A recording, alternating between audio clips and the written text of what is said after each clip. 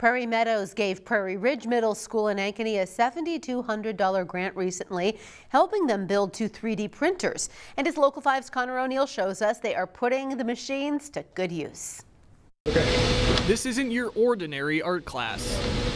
Of course, students draw and sculpt, but there are other ways to paint what's on your mind in Kevin McCulley's classes, like 3D printing. It's pushing, if kids are wanting to become engineers, it's architects, it's just being able to help them pretty much practice with developing their own design. In this year's design, a maraca, created by students like Chad Fox. Yeah, I started the design. And Jack Elliott. Because I thought it would just be like learning about art and that kind of stuff, not creating something new.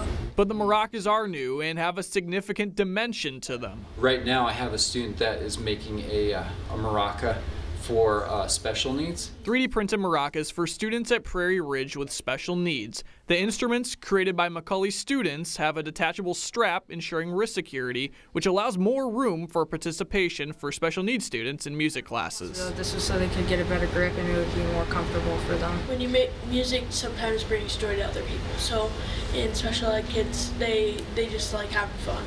So when they get maracas, they just shake them and have all the fun they want. Students are finishing the final design before 3D printing and distributing dozens of the maracas to students. And the band director here at Prairie Ridge Middle School likes the instruments that they're 3D printing here. They've requested them to make new ones next academic year.